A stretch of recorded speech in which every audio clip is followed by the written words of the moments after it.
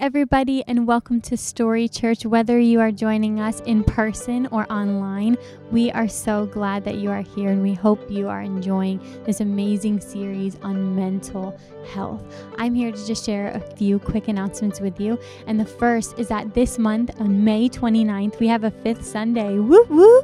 That means that we are not going to be meeting here in Eastridge Middle School that Sunday for service. We're going to be out in the community doing outreach, serving our community, and getting to know people. We are so excited about this. The details of that will be announced very soon. The next event that we have going on is our dinner party on Friday, June 10th at 5:30 to 7 at the Central Florida Hope Center. This is like our Next Steps class. It's where if you are new and are just engaging in the church, or you haven't been yet and you want to go, you can ask us the pastor's questions, get to know us, we can get to know you, and see where you could possibly plug in. We're going to have some awesome food and childcare, and we would love to see you there. So the last thing is, if you're a guest or a returning guest, we'd love for you to fill out a connection card. We just want to say thank you, send you a gift in the mail, and let you know that we are so happy that you would choose to spend your Sunday with us and get to know us a little bit. We will not bother you, but we would love to just reach out and say hello. So we hope you enjoyed the service. Have a great one. All right. Woo-hoo. Lots of stuff coming. We're excited. So many Sundays in May. I feel like we've been in May for forever, but we still got 2 more to go even after this. It's exciting. We get to close out the month by serving our community, so that's exciting. I think that's gonna be an impactful one. We're going to talk a little bit more about that, but we are going to be serving here locally in Clermont, and so we love to do that. That's one of our core values. We believe at Story Church that you should always choose others, even sometimes prior to choosing yourself. I know that sounds really countercultural, right? Like, before you choose yourself, sometimes you should choose others. And we've been in a mental health series, and one of the number one ways you can actually overcome things that you're dealing with in a mental health aspect is to serve. It's to serve other people outside of yourself. And not just those that you're close to, those that are typically in a situation that's worse off than you. God will soften your heart and let you see sometimes that, man, what I'm walking through may not be everything I've made it out to be. Yeah, sometimes it's cool the way God designed us. Sometimes it energizes you, serving other people. And it's like, oh, I don't know if I want to get up and do that. And, or it's going to be hard or uncomfortable. But I've never left either a missions trip or a serve outreach or something in the community and been like, oh man, that was exhausting. Don't want to do that again. You always leave it, even if you're feeling tired, like, oh my gosh, that was so great. I can't believe it. We got the opportunity. A few of our team went to the Mobile Hope Center yesterday, and so we got to work a bunch of tables. Trish and I were at the kids' bounce house. We got to do that, and Rich and Spencer got to do counseling, pray for people, and invite them to church and stuff like that. And it was so fun to just be out in the community, even though it was hot. It was so fun to be doing that. So that was an awesome opportunity to do some outreach too. Yep. And so we will have in the next few weeks some more exciting news about our hybrid schedule. We're going to be doing something a little bit different over the summer. And so I just want you guys to be on the lookout for that. We will still be meeting in person, but it's going to look a little bit different when we do. And then we're also going to be adding some extra outreach opportunities in there as well. So just be on the lookout for that schedule change. We will email, text, call, yell at you, everything you need so you know exactly what's going on. I'm just kidding. So when we preach together, sometimes we're a little bit back and forth, but it's okay. So we're in part 3 of a series called Out of the Cave. It's called Rebuilding Our Emotional House. Last week we talked about what Elijah, for those of you that weren't here, we talked about what Elijah did that we also do to get ourselves into the cave.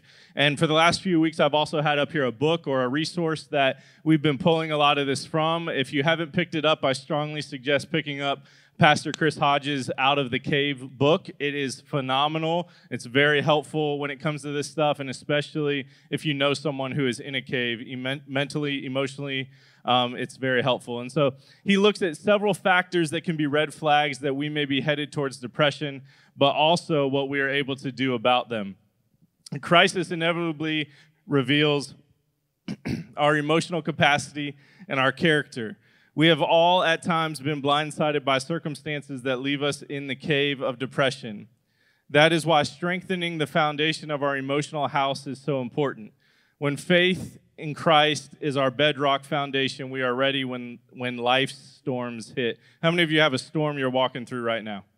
In some form or fashion. Could be physically, could be in your job, it could be emotionally. Most of us are walking through some kind of storm right now.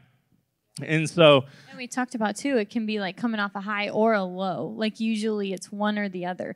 Like it's the opposite. Like it'll be something really, really good will happen, and then we'll get to feeling like that. Or sometimes it's something really, really low. Yeah, and you can have them both in the same exact day, right? You could have some really good things happen and some really bad things happen, and then you're just like, I don't know what is going on with my life. What should I do next?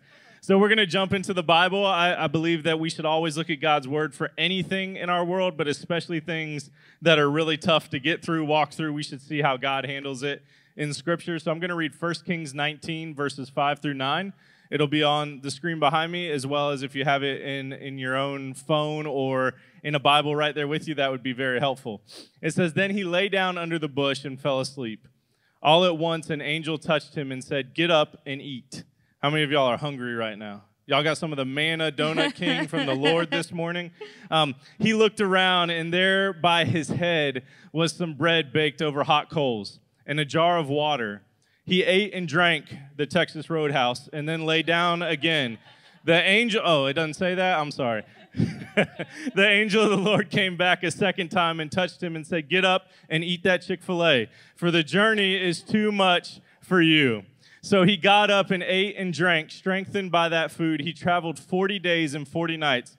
I don't know about you guys, but 40 days and 40 nights, that takes place a lot of times in Scripture. There's got to be something significant there. 40 years. Yeah, 40 years in the wilderness, like that number 40.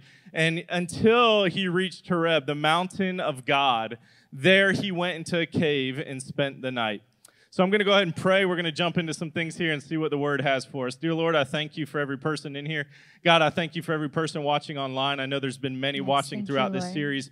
God, we just declare your goodness, God. We declare that where there's anxiety and depression, God, that it would have to flee at the name of Jesus. So right now, we just speak Jesus over every situation. Jesus, Jesus, Jesus. We thank you for your blood. We thank you for who you are, God. We thank you that you are teaching us, that you are helping us, that you are strengthening us. God, we pray that your Holy Spirit would just step in where we are weak. And God, all of us know that there's many places where we are weak. So God, we thank you that you gave us your Holy Spirit to strengthen us and empower us and allow us to live out a God-like life, an abundant life here on this earth. In Jesus' name, amen. Amen.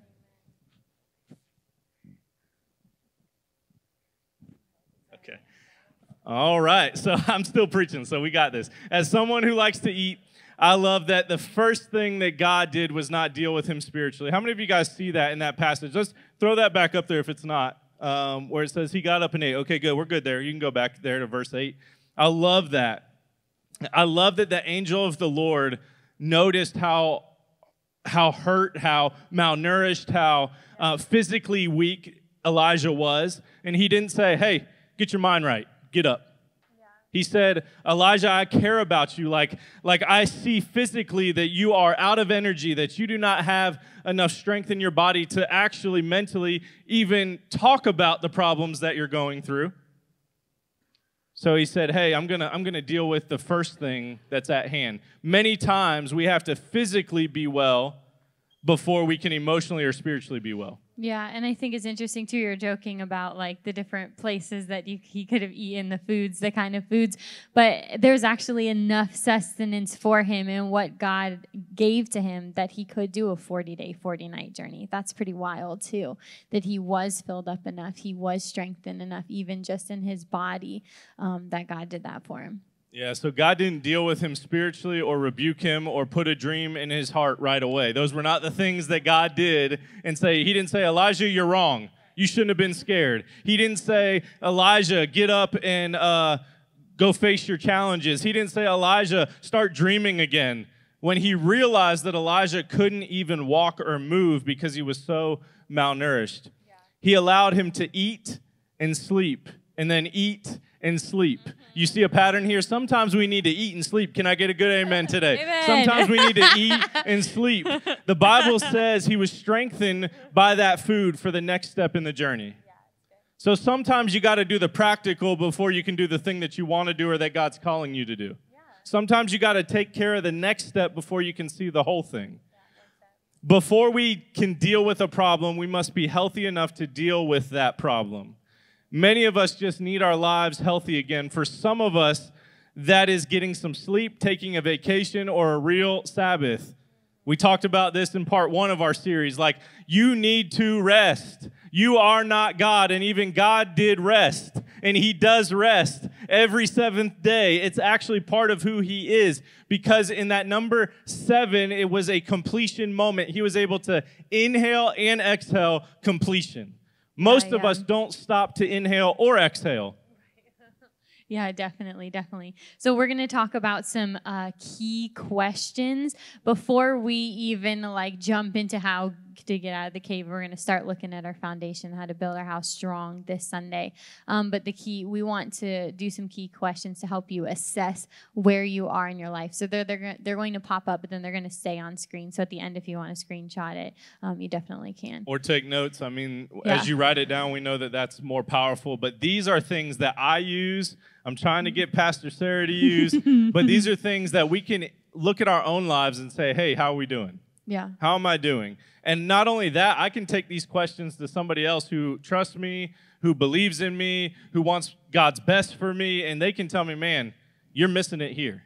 Yeah. And it's a good indicator that something is off in your life. Yeah, it's so easy to do that with our jobs. There are goals we set. There are certain things you have to do by a certain time frame, that kind of stuff. But we never think about doing it in our own personal lives. Yeah, or for our family or kids or anything else.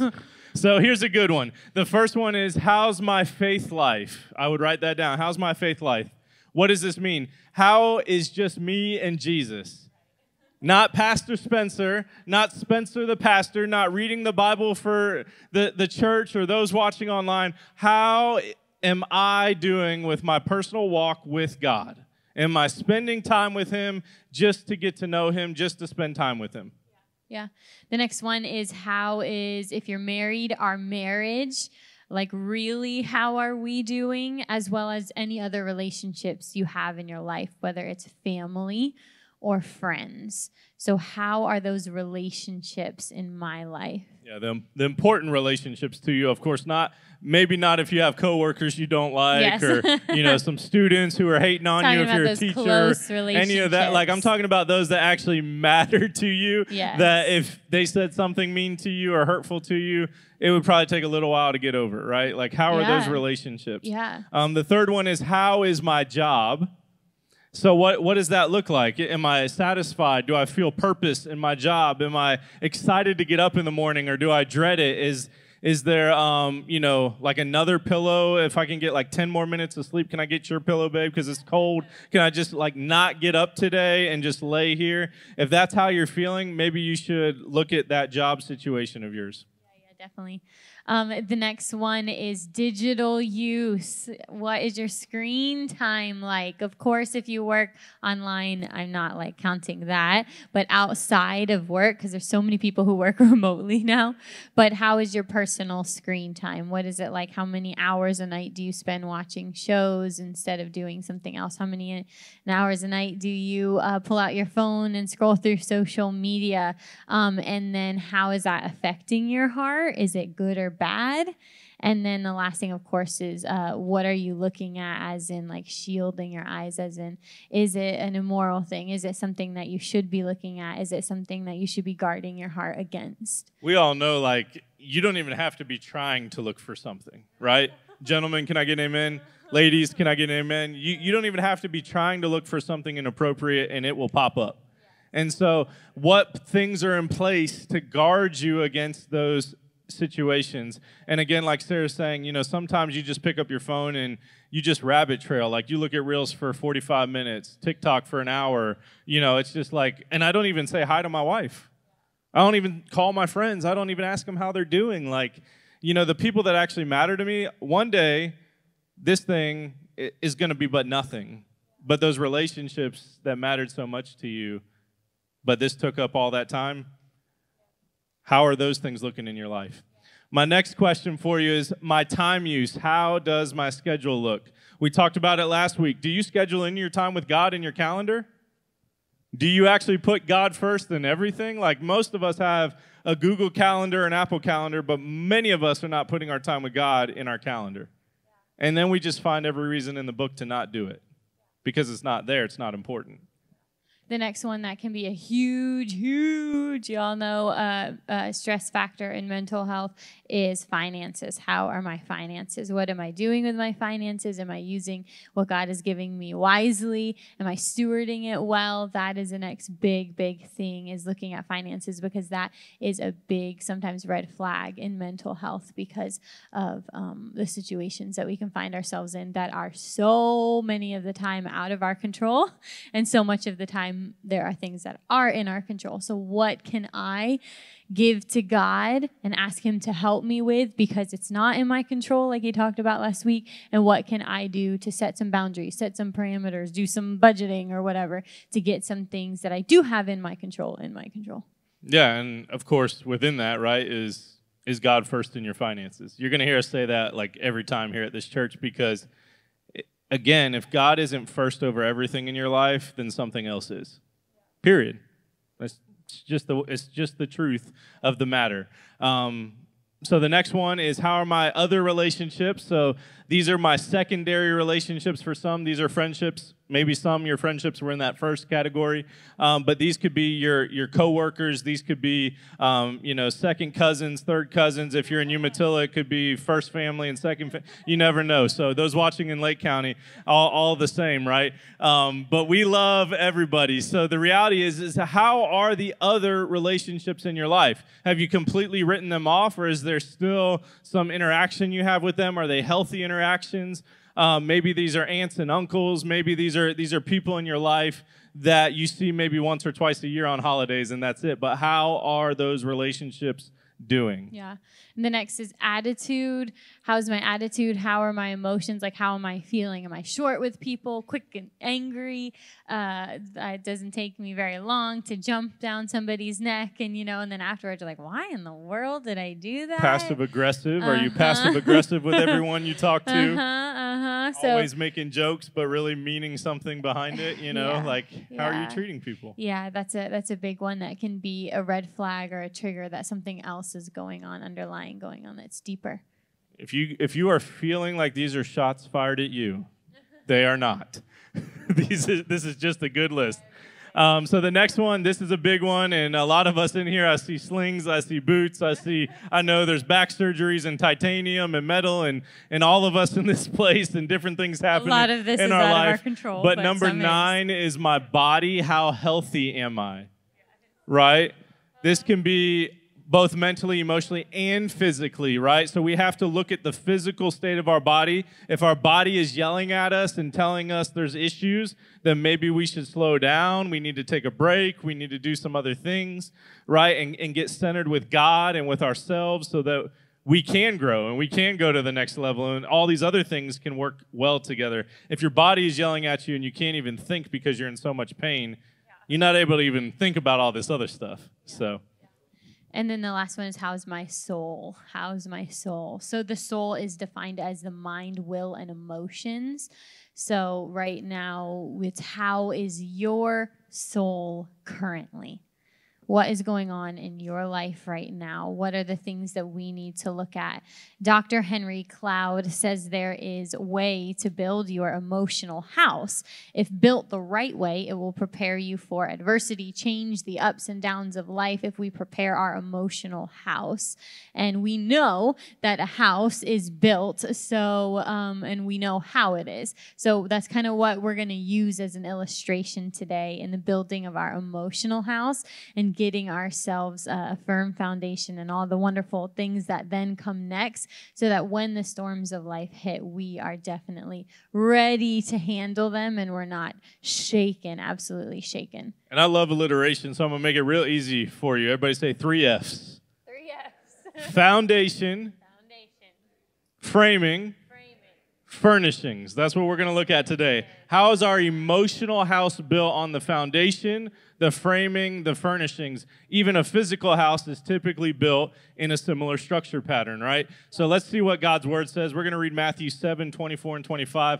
Therefore, everyone who hears these words of mine and puts them into practice is like a wise man. Everybody say wise man. Wise man. Or wise woman. Okay, only one. Who built his house on the rock? The rain came down, the streams rose, and the winds blew and beat against that house. Yet it did not fall because it had its foundation on the rock. I think I used this main verse when we were doing a foundation of like making Christ your foundation too. So it's a good verse. It's powerful. You can use it in a lot of ways because in the original language it actually had several different meanings. I love this one talking about how it forms our emotions. So what is your soul made up of? The first one is foundation. Your foundation is determined by your relationships and your connectedness. So your relationships to others and how connected you actually are. We saw this in the middle of COVID when we were encouraged for viral reasons to socially distance. Oh, so horrible. So horrible. They meant what? They didn't mean socially distance. They meant physically distance. That was the point. And so they really wanted physical distance to take place. We needed social connection more than ever in those moments. Yes. And so a lot of the repercussions of what our world is facing right now is due to the fact that many of us not only physically distanced ourselves from one another, but we also socially distanced ourselves from one another. It's like they mislabeled it on purpose. Well, I hope not to think that way, but at the same time, you can't help but wonder with the rising mental health crisis that we see in America, if there was not some kind of impact, and we know that there was. I mean, you would even see people Zooming with a mask on, right? Like you were states away and you had your mask on in your house, in your room, not around anybody else, and people were wearing a mask here and a mask on the other side of the computer. Or you saw people completely alone in a car, like driving a car alone with a mask on. Like, oh man, like it's probably just was a habit. Like I just left it on and I forgot. And I turn around and be like, why are they in a mask in their car alone? And I want to encourage you that today you need social connection now more than ever. Like honestly, you must be socially connected to people that matter to you. When isolated, some professors say your IQ can drop up to 30 points. I don't know about you, but most of us can't afford to lose any of our IQ points. So can I get a good amen on that? Like most of us cannot afford to lose 30 points of our IQ, sorry. Meaning you are not yourself. If this change takes place, when you lose those IQ points, you literally are no longer yourself. Creates a fog, maybe? A different person. Yeah. The first problem in the Bible wasn't sin, it was solitude. Oh, when he was working on these notes, I was like, what? Most people say the biggest issue is sin because it separated us from God. But the sin didn't take place until there was solitude. Solitude was the problem that God called out in the beginning. Yeah, he said, it's not good for man to be alone. That was the first problem. God's like, I got to handle this. There's something wrong with this. Thanks for stealing my scripture. So good. Genesis 2:18. The Lord God said, it is not good for the man to be alone. I will make a helper suitable for him. It's the word of God, right? Thank you. Ecclesiastes 4:8 says this, there was a man all alone. He had neither son nor brother. There was no end to his toil. He had neither son nor brother. And in the original translation, that doesn't just mean like he had no males in his life. It's meaning he had nobody in his life, yet his eyes were not content with his wealth.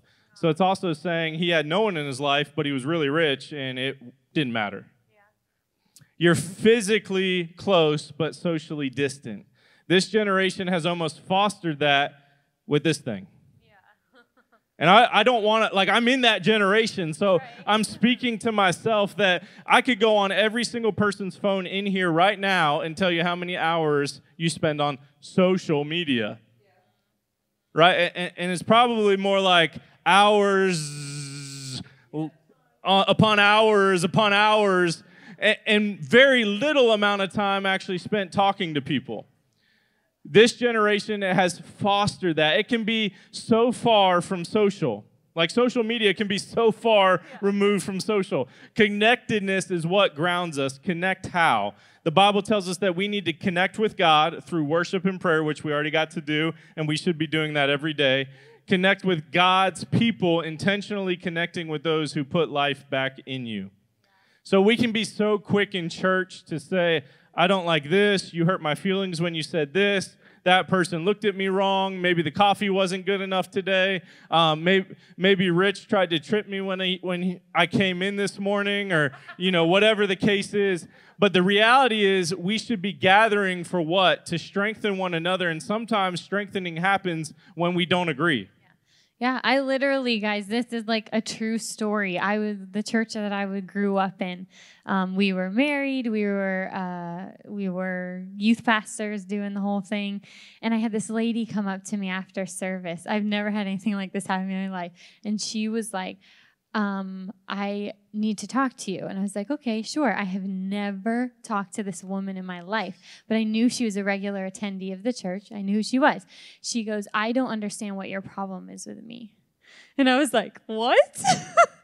I start getting red slowly. I'm so embarrassed. I'm like, what? And she's like, why do you always give me the dirtiest looks every Sunday? I'm like, oh my gosh. I'm like, I am so sorry. I'm like, maybe I have RBF. I'm not going to say what that is, but I'm like, maybe I have RBF. I'm thinking, I'm worshiping. I'm like, I am sorry if I came across like that. I was so embarrassed, but I felt so uncomfortable. And literally, she just took offense to something. I promise you, I didn't know her at all. I didn't know her from Adam. And she was upset enough that she came to me to ask me what issue with. It's like, man, sometimes people just, it creates things, insecurities in their hearts or things they've got going on. And they're just in this place where they're looking. Someone must not like me. Someone must be out to get me. And they're just feeling so disconnected that they're creating things that aren't even really there. Yeah, you can create social barriers even physically in person. Yes. Does that make sense? Like she's saying, you can put a wall up in front of somebody because they looked at you wrong. Maybe they hurt your feelings. Maybe, they're not a Gator fan. So I can't talk to the Seminole people in here. So we create barriers all the time. Let's stop creating them in church between one another, because social isolation is really hurting us. So the first is foundation. So number 2 now is framing. So framing. After the foundation of a house goes down and they lay all that fun, interesting stuff that I know nothing about in the concrete, then they start building a frame. So the frame, if you're taking notes, is purpose and routines. 2 things, purpose and routines. This one right here will set you free if you let it. I'm telling you, we struggled with this. Purpose defines your life, right? That's what we hear so many people struggling with, especially as you're coming out of college or coming out of high school, going into college. What is my purpose in life? What am I supposed to do for my whole life? And a lot of you know that you have had different seasons in your life, right? Where your purpose should always hopefully run true through it, but you're doing it in a different way, or you're doing something new. And so purpose and structure around time can calm people's minds. So purpose and structure are super important. Structure is putting things into place that help you either get into a weekly rhythm or get into something that becomes really foundational to what holds your walls up and keeps the roof over your head. The more routine you have in your life, it actually releases, they found, healthy hormones that can bring calm to your brain. Because how many of you like to multitask? I do it all the time. I'm not giving 100% attention to one thing, so I feel like I'm accomplishing more. I have a love-hate relationship with it because a lot of times I feel like I'm killing it, good at multitasking. And a lot of times I feel like I absolutely got nothing done. So the more a structure you have, it helps and provides room that you can dream again. You can dream about purpose. You can dream about things that you want to do. You know what's coming next, and so you can start to plan for maybe asking and inviting God into to see what's next. This is because you actually have margin in your life, usually. Yes, margin. Because That's if you're just like jumping from thing to thing to thing to thing, and you have no order, no structure, nothing in your life, you have nothing that says, hey, I'm actually done with everything that I want to get done today. But if you have structure, you know, like, hey, this is task 1, task 2, task 3, on, however many you have. And when I'm done, I know, man, now I have free time, whether that's just to be alone with God or be alone with myself or dream, whatever that is, I have margin in my life. We decided to do this as a family. It's something that we try to do that we are not great at, but we always try to have some kind of, I know people like made fun of us before for it. We like to have an evening schedule. Like Monday nights, we, exercise. Tuesday nights, we will watch TV. Wednesday nights, we read and study for a sermon. But we just find we would have this time where we'd put our kiddo to sleep, and then we just sit on the couch and just watch something for 2.5 hours before we went to bed. And we were just finding, like, why are we so still exhausted at the end of the day? Why do we feel like we're not accomplishing anything? Why do we feel like we're not talking and getting to know each other and learning where we're at emotionally? We'd have these big blow-ups, and I'd be like, I don't know you felt that way. He'd be like, why don't you just ask me to talk? And I'm like, I don't know. I thought everything was good. So there's all these things that when you actually try to put in a little bit of schedule, you find this freedom and this connectedness in your life because there is margin and there's time structured in. So one study says you can reboot your emotions by establishing new routines. Seems simple enough. You guys know if you've ever worked with childcare, with special needs people, or with senior citizens that are maybe in like a retirement home or something, routine is everything. If you mess up that routine, it's like, wah! Like, whoa, what did I do? And that's because we're just wired, and that doesn't exclude us from it. We should be too, because we are really, really healthy off that. Doesn't mean that if you like to go off the cuff and that's your thing, that you can't, pick a trip and, throw a dart at a map or something like that. Still, if that fuels you to do stuff that way, that's awesome. But there are some things in our life that should be routine that we get used to and we know is coming. Yeah, your life can't be chaos, right? Like, God is not a God of chaos, and so therefore we are created in his image and likeness. So if we are chaotic in our life and there's no structure and no routines, at the same time, we're going to have that chaos in our life. And we're not created for that. We personally are like literally in the throes, like in the middle of trying to figure this out in our own life, because we both are working multiple part-time jobs, and we have the toddler and the church. So there's a lot going on. And so we are speaking out of this from a place of like, we right now are even still working on this in our lives. What happened a week ago when we created new routines? Yeah, it was awesome.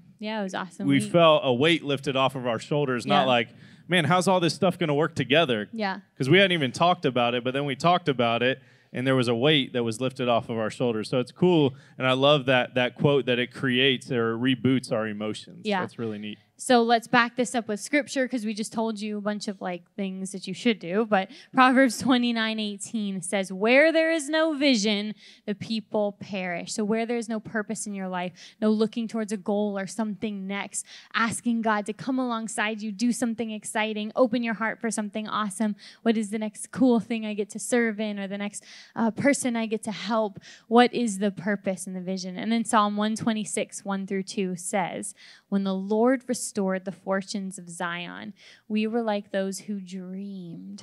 Our mouths are filled with laughter, our tongues with songs of joy. Awesome. Talk about like uplifting. It was time to dream again, to have joy. Dream in the Hebrew that's used there in the original language, it means to be healthy, to be strong, and to restore health, which is really interesting, right? You wouldn't think that's what the word dream meant, but that's what it means. Do you dream? Anyone in here actually like have dreams for their life still? Yes. Some hands didn't go up.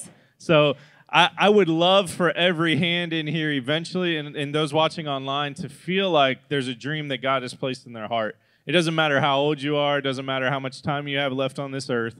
There is a dream to be placed in your heart, whether that's for the next generation, for yourself, for somebody around you. But, I mean, because when we dream, we become healthy. We become strong, the word says. And this is all, once again, just helping us get out of that cave. So we need to remind ourselves of our purpose today, not just that I have a job, but I'm on a mission, even in my workplace, even in the grocery store, even in my home and with my family. I have a vision for my family, my marriage, my kids, and my family. I have somewhere I'm going, because that really helps when you're struggling mentally. It helps you to look towards something else, because it gets you out of the spot you're emotionally in right now, and it helps you look towards something in the future, that I have a future, and it's bright. Yeah. So the last part of this house, emotional house that we're building, is the finishes. Number 3 is the finishes. How many of you can say that when people talk to you, they have a problem with your attitude? They think you, like, at some point in your life, they've thought you were angry, they thought you didn't like them, they thought, you know, maybe you were emotionally distant, you didn't talk, you were bossy, you were mean, you were always upset. So the finishes are the opposite of that. These are the things that are going to help you to beautify your emotions, meaning that people are going to be attracted to you if we do these things.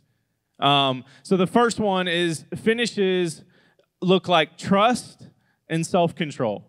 Trust and self-control. So we make our emotional house beautiful when we trust God for what we can't control, and we take control for that which we can control. Amen, yeah. I'll say it one more time. I know that's a lot of control. We make our emotional house beautiful when we trust God for what we can't control. So the things we have nothing to do with, we can't impact one way or the other, and we take control for that which we can control. The things that we can actually change, we own them, right? We say, hey, Phyllis, I can get up in the morning and I can go for a walk, right? Go 5-mile walk. Right? I have control over that. But what so-and-so chooses to think about me at work tomorrow, I have no control over what they think about me.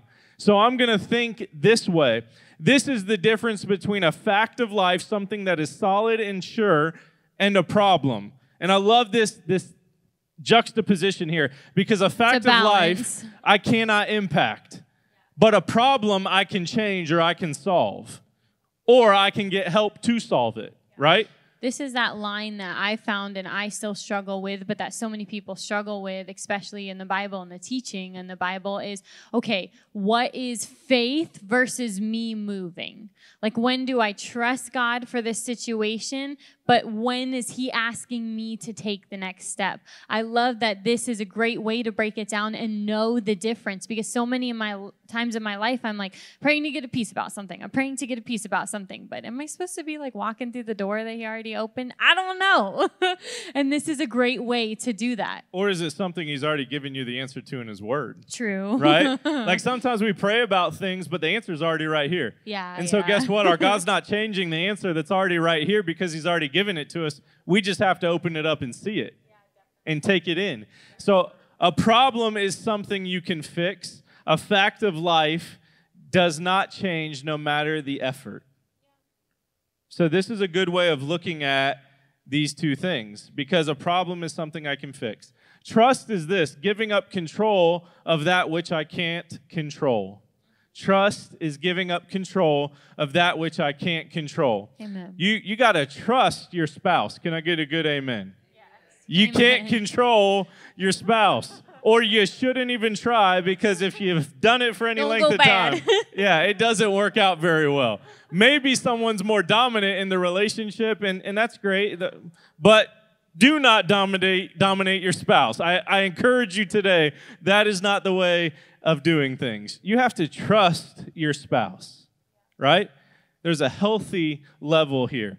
Proverbs 3, verses 5 and 6 says, trust in the Lord with all your heart, and lean not on your own understanding. In all your ways submit to him, and he will make your paths straight. Amen, amen. Self-control is this, taking control of what I can control, right? So self-control means when I go to the buffet, I'm not going to get up 8 different times. I'm going to get up twice, And maybe third time and get the dessert, but even some of the time, we probably should leave the third one alone. Maybe when we go hang out with people, it doesn't mean even though I already had dinner, but they're having pizza, babe. Can I eat pizza too, like later tonight? I mean, at some point, self-control. Why is self-control always around weight? You guys figure this out yet? Like, the reality is, but that has to do with our physical bodies, right? And how we feel and how we see ourselves. And I can tell you personally, like last time I got on a scale, I didn't like it. You may not think that about me, but I didn't like what that number read. And so I know that there's areas in my life where self-control is important. Same thing, like, you know, sometimes we get prideful and we think we can do everything in our own strength. And sometimes we should have some self-control and wait and see that thing through by the help of another, or, you know, maybe just be more patient or take your time, whatever that is. Yeah, and I'm speaking about that right now because I have a great visual aid on my foot today. That's how that happened. I was prideful, thinking I was going to get everything done on my own. And bam, I was down and out and broke my foot. So I fully understand these situations, but self-control is taking control of what I can control. All your ways, the Bible says, to acknowledge him. In all your ways. How many of your ways? Thank you. So that was a little slow on this side. How many of your ways are you supposed to acknowledge him? Aww. Okay, there we go. So in every single way, we're supposed to acknowledge God, even when things aren't going good. So we need to make some choices. We need to hang out with the right people, and we need to do things that give ourselves life.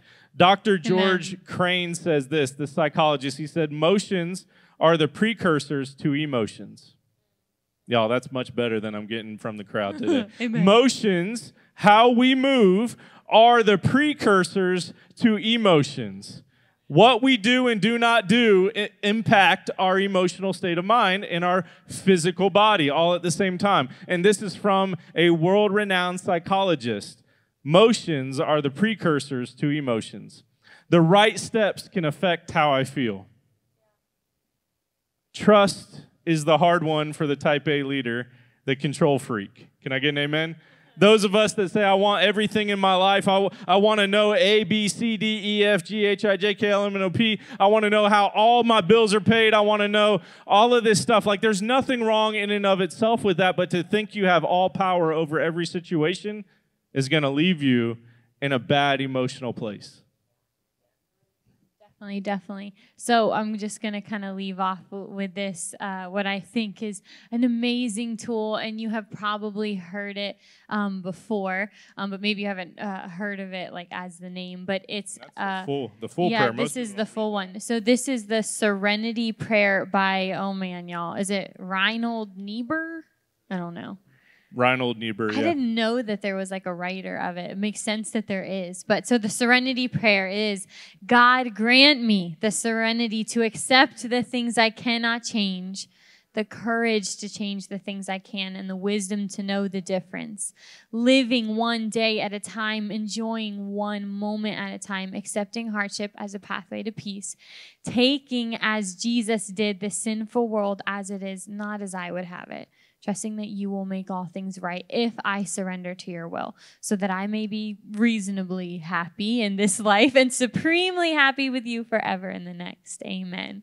Amen. That's a good one. It's long. There's so much Jesus in it, though, and it's just so awesome to think that is exactly what we're talking about. There are things that we can change. There are things that we can do that are in our control. I don't want to get to heaven and be like, God, I was so stressed out, and I was da-da-da-da-da, and like, why did you do this? And he'd be like, I gave you every opportunity. It was your turn to take it.